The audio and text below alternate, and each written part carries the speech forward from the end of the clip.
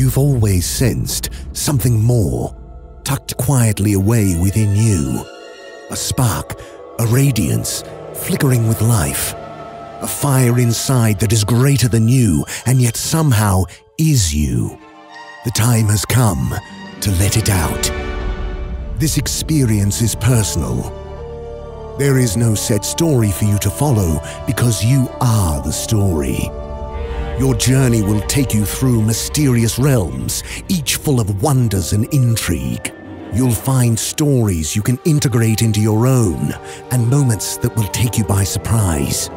Your drive to discover will determine which parts of these realms you uncover, and your curiosity will reveal hidden opportunities that might easily go overlooked.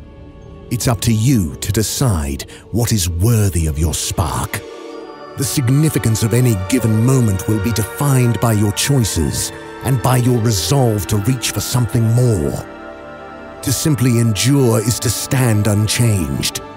Press in, and you may find something new flickering inside you, a deeper discernment. With this, you will determine and discover who you will become. Each challenge you face will require a fresh approach and the ability to adjust as needed. You will tap into forces within, infinitely more useful to you and wildly more powerful than a sword. Your understanding, your will, your essence. You will also need to reach outward, staking your trust not on equipment and a pack of provisions, but on connections to the world around you. To arcane aspects of reality, surpassing but interacting with the physical. Beneath it all, enabling everything you do, is spirit fire. Wild and potent, intimate yet unknowable, it is the source of mystery and the revealer of truth. Through it, you will seek to discover who you truly are. Tend your fire with care, though, or it may burn out of control.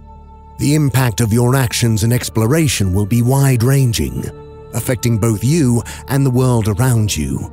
Sometimes your experiences will lead to growth, sometimes to scars.